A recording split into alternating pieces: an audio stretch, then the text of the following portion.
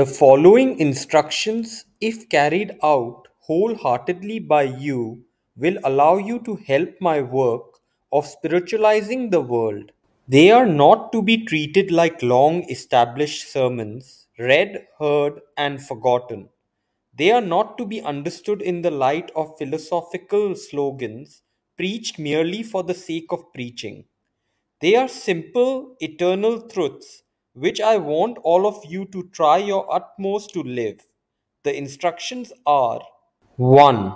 Amidst all your duties and attachments, let the background of all your thoughts be only the one thought that God alone is real and all else is illusion.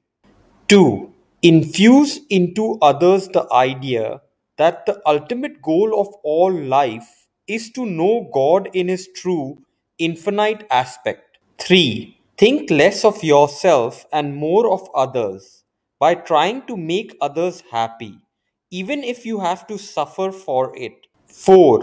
Learn for yourself and teach others that recognition of God's will means not to complain of your lot, that control of the mind means not to be upset by misfortunes, that loving all as children of the same one God means not to be jealous of anyone and not to hurt the feelings of anyone.